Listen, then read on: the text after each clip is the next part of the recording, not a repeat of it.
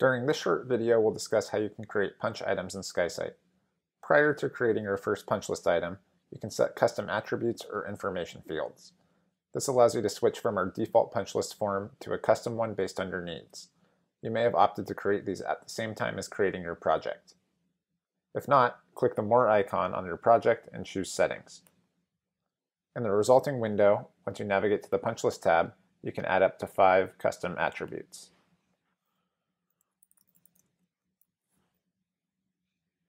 Once set, choose Save. Once you have your custom attributes set, you can begin the process of creating your punch list items. The punch creation process can begin at multiple locations. You can choose the punch option at the project level, or click on Project Management and choose Punch from the resulting window. The Punch Management window will offer you the option to manage stamps.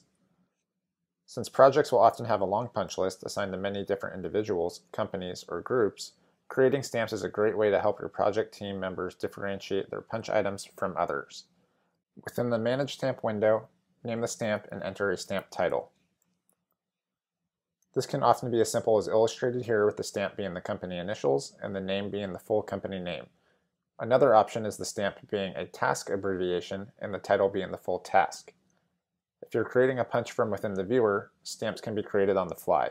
This will be discussed when we go over creating punches from within the viewer. When starting at the project, folder, or document level, after clicking on the punch option, you will be brought into the Punch Management window where you will choose Create Punch. At this point, regardless of how you access this punch page, the process will be identical. Click on the down arrow to select the stamp to assign the punch.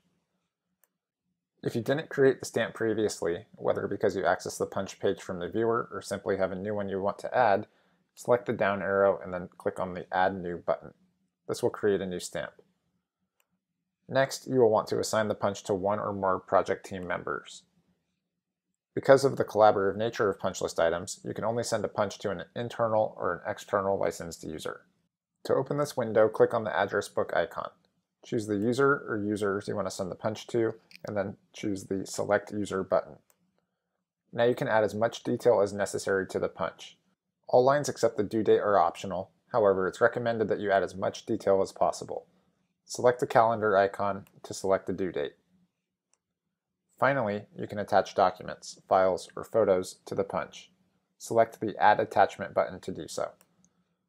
These files can be uploaded from your computer or files from within your project. These attachments can also be from your project photo gallery. This is an excellent way to ensure the recipient has a clear understanding of the area in question, especially if the photos are taken from a mobile device with location services activated. In this case, not only will they have the photo, but they will also have the GPS coordinates from where it was taken. You can attach as many documents to the punch as necessary. Once you have all the documents associated, select Create Punch. It will now immediately be sent to your recipient, and you will be brought to your Punch Management window. Punch Management is discussed in a separate video.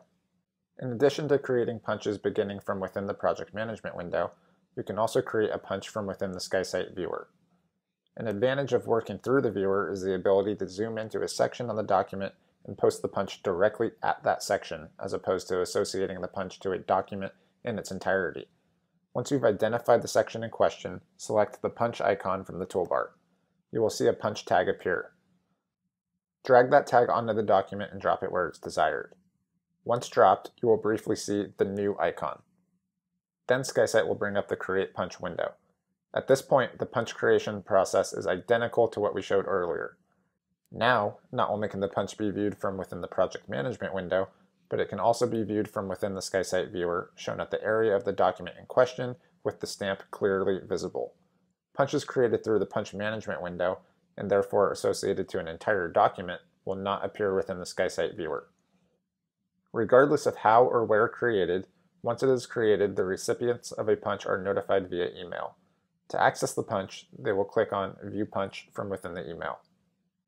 They will be brought to the SKYSITE page where, after logging in, they will arrive at the Punch Management window where they can view the details, including the attachments of the punch. Further information of how punches are managed will be discussed in the Punch Management video.